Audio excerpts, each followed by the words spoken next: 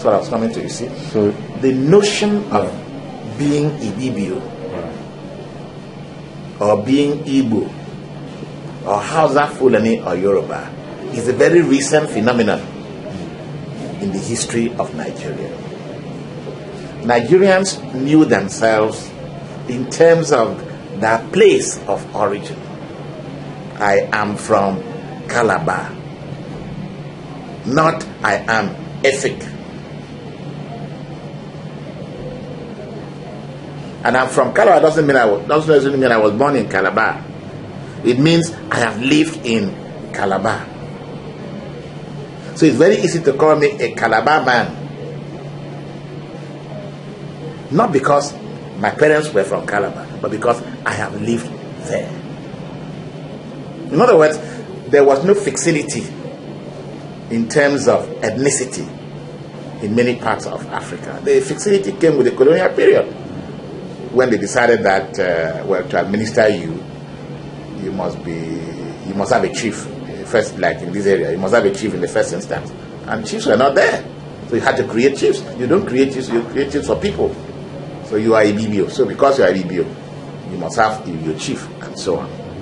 So it was very easy to relate where they were from, the idea of where they were from, to idea of where they passed through, or where they lived before departing to the new world. So it's not surprising we have Oro Ibibi. In fact, in Oron itself, we still have such a concept called Ibibio-Oro. You call it what? Ibibio-Oro. Ibibio-Oro. Ibibio-Oro means when you do something which is unacceptable, another man will call you of Ibibio. In other words, you've done something which that was in the past, but not now, because I know people are like everybody else now. For example, in the past, it was very difficult to say another man stole, because they will kill your life, they bury your life.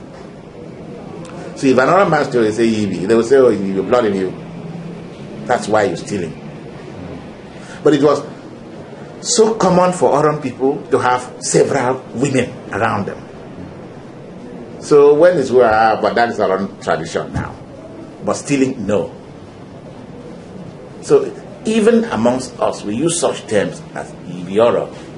Or in Oron, you were very elegant, dressed well, put that cap on. They call you an Efik man, Efik-Oro. Okay. There was a chief, paramount ruler, who died a few years ago. He went to England and came back and was speaking English. They called him Oro Europe. Has become European. So there are ethnic stereotypes in a way. Yes, the ethnic stereotypes are not that.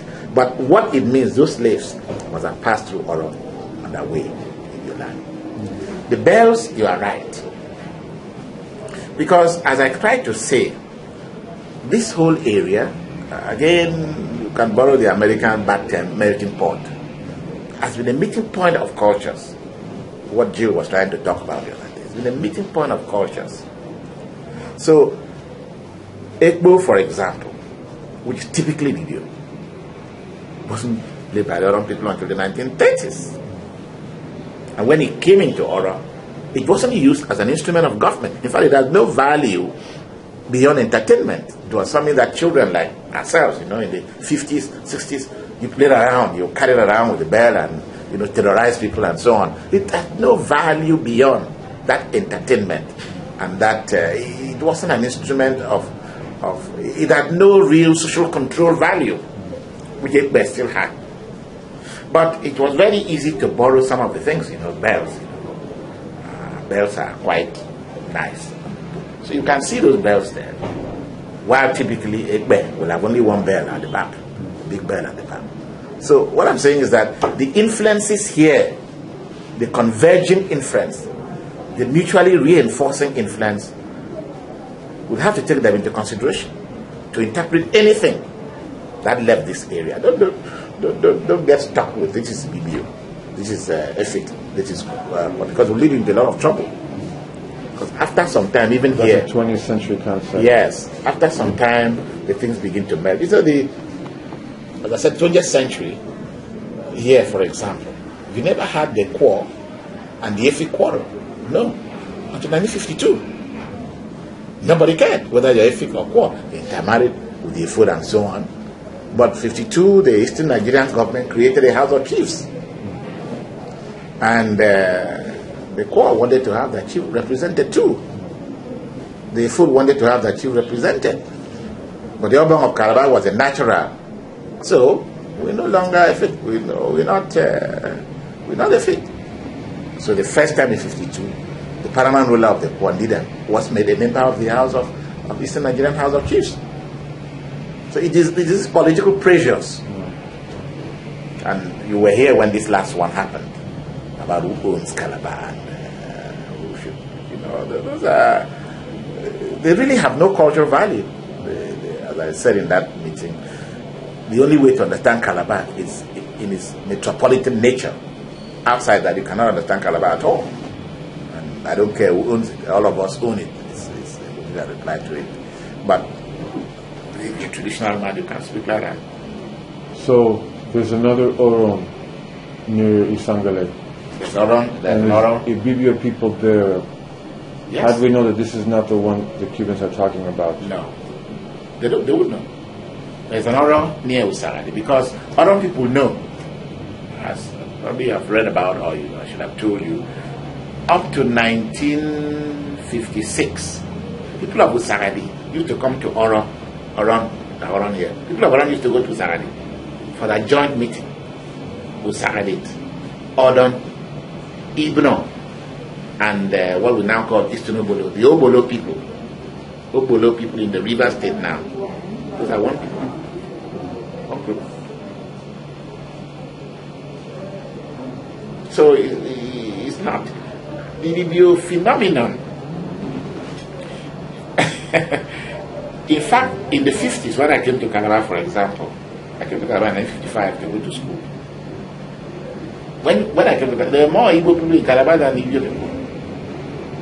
There were more Igbo people in Calabar than Ibibio people. So there is a very recent phenomenon, if one can argue, that the creation of the state that attracted a lot of people down. So the same thing with Oron. There were more Igbo people in Oron than Ibibio people. Market master in Oron between 56 and 60 was an Igbo man. So the Ibibio in Isangale is a recent. It's a recent thing, yes. Yeah. They've migrated. Even if you go to Oban now, the whole of this area from here, Apabu, you're down. You take the census, there are probably more Ibibio than people from this area. That's why you have problems in those areas. If they want to choose a chief, a village chief, it's always problematic. Because really, most of the population is non-Efik or non-Quo, not a Jagam, not a vote, like Ibibio. So it's a recent phenomenon in the region. Yeah. So by 1830s, Abakwa was established apparently. Yes. And many of the major lineages were already founded. Yes. So by that time, was the concept of Old Calabar already extended into? Yes, it had gone beyond. Umon. Yes, it had gone beyond. It had entered Umon, it had entered Oron, it had entered part of Bakassi. Yeah. I hope you have read.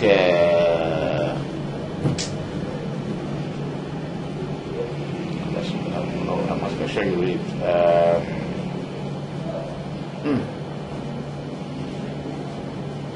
This thing written by an Efik, the Diary of Antigaduke.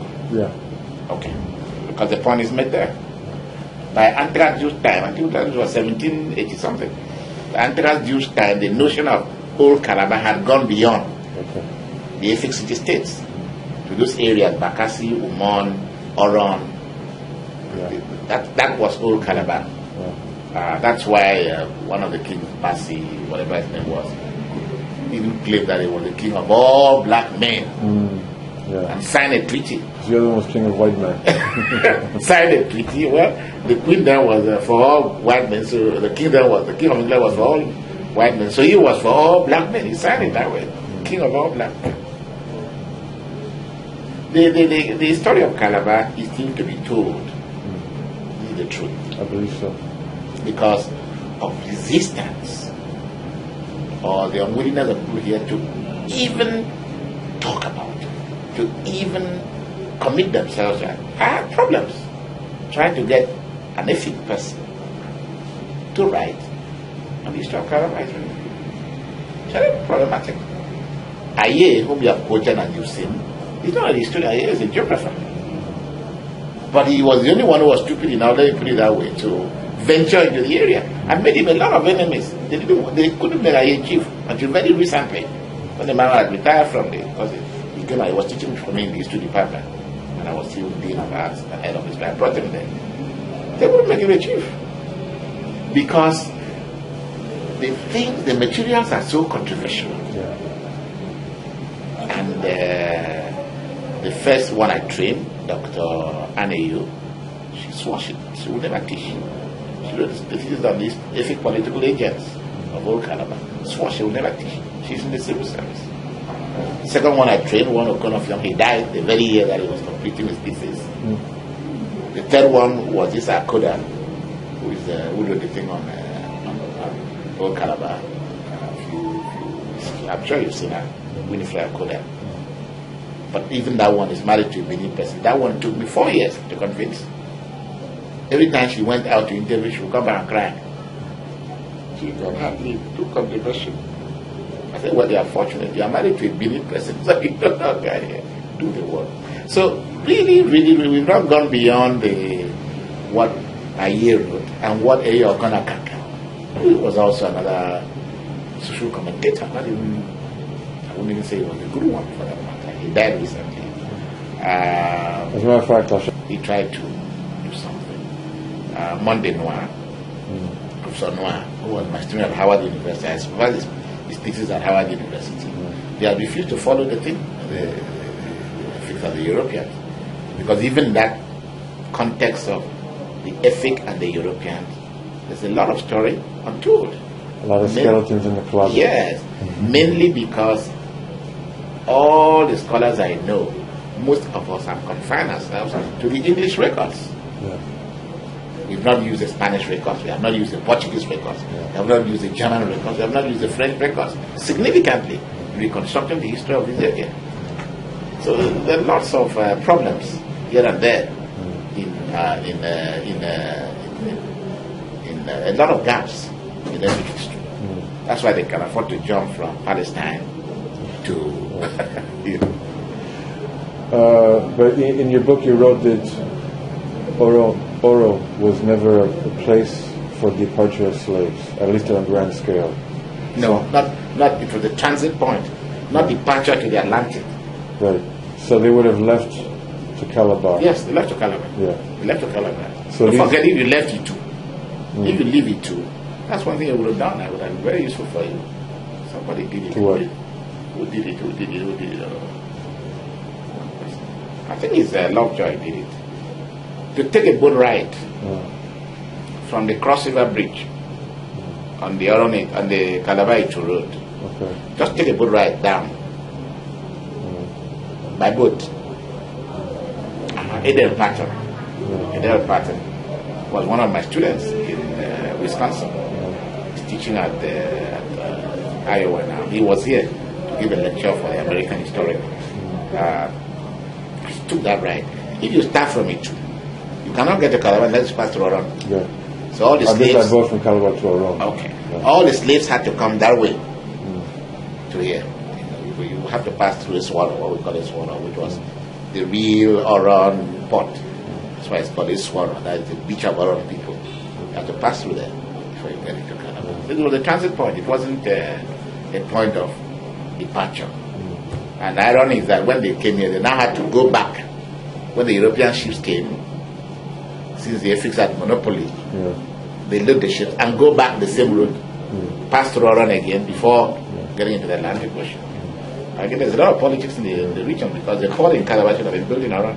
Yeah. That's what the colonial masters decided a long time ago, but we never were strong enough to. In fact, there's a standing joke here that while others were struggling for political things, other people were struggling for scholarship. Yeah. But there was a time that most of the professors from the area came from that small place called Oron. Yeah. Okay. So that's a story.